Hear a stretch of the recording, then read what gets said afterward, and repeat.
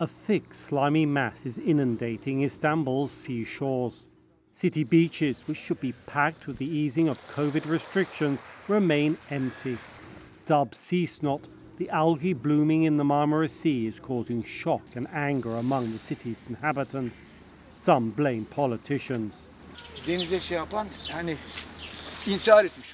To enter the sea is to commit suicide. Unfortunately, we murdered the Marmara Sea. The governments did this.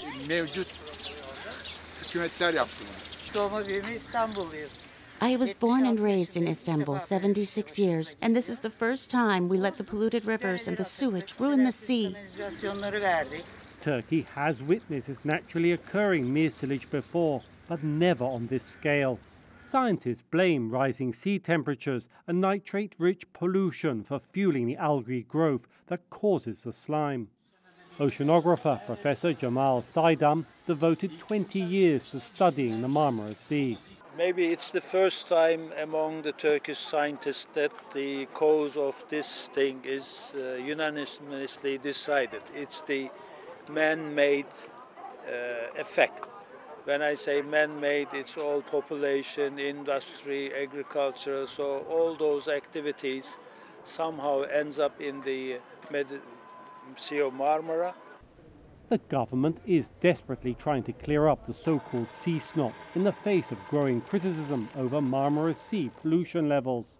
The mountainous task cannot come soon enough for Istanbul's fishermen, who now spend much of their time on shore, counting the cost. As fishermen, we have started suffering from this terribly. Now many fishermen cannot take bread home because of this. It is bad both for line fishing and net fishing. The net fishing is impossible because they can't throw and lift the net through the snot. While fishing with lines, the line gets caught in the sea snot. If we used to make 10 lira, now we make 2. It affected all of us so badly. But with sea temperatures rising at the onset of summer, further fueling the sea algae growth, fears are growing the sea snot will spread to Turkey's tourist resorts in the neighbouring Aegean Sea.